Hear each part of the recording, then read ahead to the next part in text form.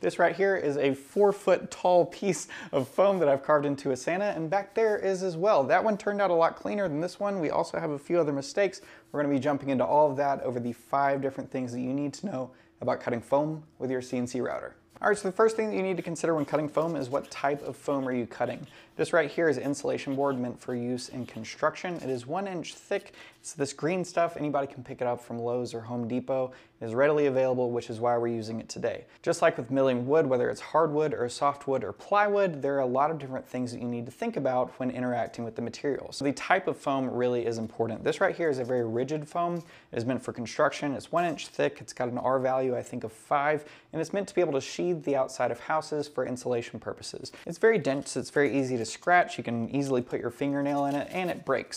Whereas other foams might not have these qualities. They might be very soft, they might just bend, they might not snap, but the reason that I chose this today is because it's very millable because of how rigid it is. So since we are going to be using this foam today, the rest of the 4 points that we're going to be going over are going to pertain to this type of foam. So if you're using any other type of foam like an upholstery foam, you're probably going to have to change things depending on the type of foam that you're using, especially when we get to the feeds and speeds portion. Now for this type of foam, the tooling is not going to be the most important thing on this list, but it is incredibly important. I chose to cut this project both with our Downtown Jenny, which is one of the only 3 bits that you need to CNC with me, to be able to show you that you can still get really, really great results using the tooling that you already have. And then I went ahead and used this brand new O-flute bit from Jenny Bits. This is a 1/4 inch bit and it is up shear. It comes in up and down cut, but for this one in particular, we're going to be using up cut. I did change all of the feeds and speeds, but we'll be getting into that in a second. This one is more universally understood to be good with foam and with plastic because of its geometry and the way that it's meant to be able to cut things. The Downtown Jenny is going to be great for hogging out a lot of material in hardwood, even with plywood. It's really going to be great for more solid materials, but the O-flute is designed in a way that's going to make ejecting material a lot easier, and it's also going to make for a lot cleaner cut. But you can see in a little while that I did one thing exactly the wrong way and I got horrible results. Actually, I got a lot better results with the Downtown Jenny with regular feeds and speeds than I did with this because I just didn't do it quite right. But we'll get into that in 1 second. Right now it is Christmas in July, which means that the contest is still going on. If you're needing to stock up on any bits, go ahead and jump over to jennybits.com. If you use the code Hamilton, you can get a little bit off of your order, but you'll also be entered to win, where you could be one of the 3 winners of one of these O-flute bits, as well as a complete year-long membership to cncwithme.com. Go ahead and check it out. Make sure you use the code Hamilton at checkout. Number 3 is going to be work holding. And work holding describes how we're actually holding the foam on the CNC machine, so as our bit is going through it, it is not moving around and we're able to get nice, crisp, clean results. And there are a few different ways to do this. The best by far is going to be vacuum work holding, which I've got a video coming on that in a few weeks, which I'm really excited about. But I know that for a lot of people that is not an option. So for me, I really like to use double-sided tape, specifically for the majority of my projects.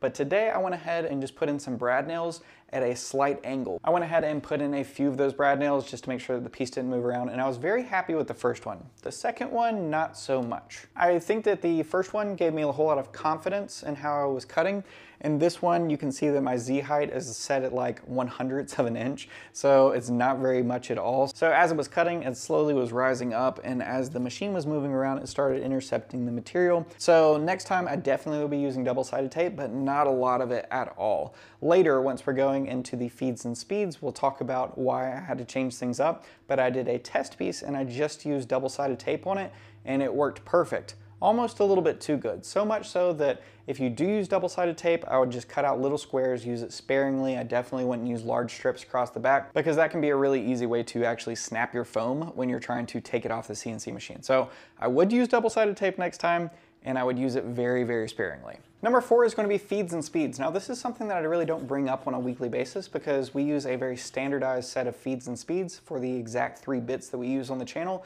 which is available for all CNC with Me members. But when we are bringing new and different types of bits onto the channel, I do want to be able to focus on feeds and speeds that are going to be better suited for them. Now, like I said, we did use our Downtown Jenny to be able to cut out this project, and we are running things at 130 inches per minute with an RPM of 18,000. I also want to note that we had a step down set on this at 0.125 inches or 1/8 of an inch. Now for the O-Jenny, this is the very first time that I've used this bit, and I had no idea what to expect as far as the feeds and speeds. So instead of using Carveco's very reserved feeds and speeds in their database, I went ahead and just threw something at the wall to see if it worked. I set my feed rate at 250 inches per minute, and then I set my spindle speed at 24,000 RPM.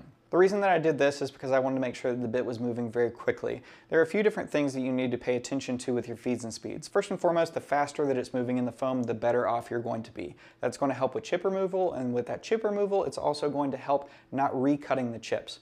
If you're recutting the chips, there's an opportunity that you're going to be melting the material that you're cutting, which is very easy to do on foam. I also went ahead and doubled the step down at 0.25 inches. Pretty sure I could have made that lower, but the pocketing that we were doing specifically was at 1/4 of an inch, so I really didn't see a need to lower it much more than that. So moving fast is something that I really wanted to do on this machine. Now things were working great until they weren't. And it's funny because I've been playing around with it for a long time. That brings us to number 5, cutting direction. So cutting direction is really important when you're milling things, specifically with the types of bits that you're using and then the type of material that you're looking to cut. When talking about cutting direction, we're talking about climb milling versus conventional milling. As your bit is spinning in the collet, the machine is either going to be moving it into the material or alongside the material. And that is the difference between climb and conventional milling. Now I don't have any type of like fancy little things to show you right now, so I'm not going to get too into it, but I have been playing around with it a whole lot. I found for me specifically that I get much better edges on plywood when I'm using conventional milling. So I've pretty much moved everything over to conventional. When I set up the feeds and speeds for the Jenny, I ran things as climb milling, and I was sorely disappointed by how things turned out. So much so that I ran it again, just a little test piece, and I got perfect results when I was doing conventional milling.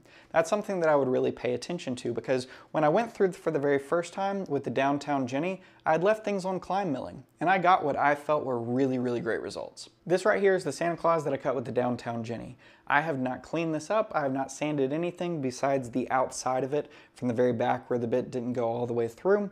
But all of these little troughs and areas that we were clearing out with the bit, they turned out fantastic. I don't exactly know why it worked out a whole lot better than that, other than the fact that this is a downcut bit and we are doing climb milling, and this is an upcut bit and it needed to be conventional milling. After looking around online all day long, that has been the consensus that I've seen from everybody, is that foam and conventional is a must. If you go through your process, you have the exact bit that you feel like you need for your project, you feel like you've got really great material that's going to mill very well, and then you're having ragged, nasty results at the end of it, go into your program, check and see what type of milling direction you're using. If it's on climb, that's probably going to be your problem. When I picked up this foam, I was looking for something that was very available to everybody. This is not the best foam to be able to mill on your CNC machine, but it is going to be the most available.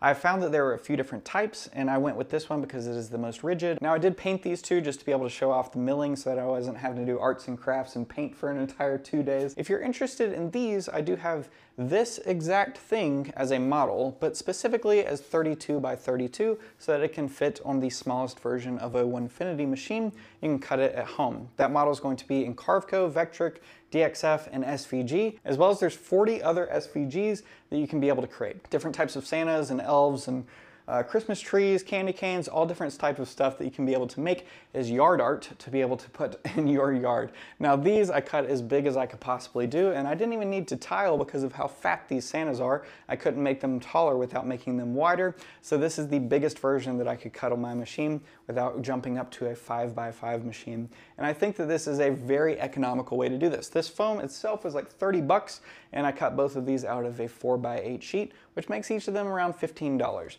If you are going to be painting these things, it took me well over 1 spray paint can just to cover the entire surface, which is why the bottom of this one is white, is because I really wanted to be able to have the contrast to show y'all where it was cutting and how it was doing, because trying to film something that's green and then cutting green, miserable. CNC with Me just hit over 800 members, and we are in the middle of Secret Santa. A few of us have signed up for that, and somehow I signed up twice, which means I got 2 of y'all. So I'm going to try and make 2 very different projects to be able to send off to y'all. Next Friday is going to be our very last Christmas themed project, which means we are wrapping up Christmas in July. And in August, we're going to be getting back to our regular scheduled programming, which is also not true, because the very first Friday of August, we're going to have our inaugural CNC Against Me. People are working hard in the background. Stuff's happening. I'm excited to see what happens because it's very much out of my control. See you next Friday. Bye.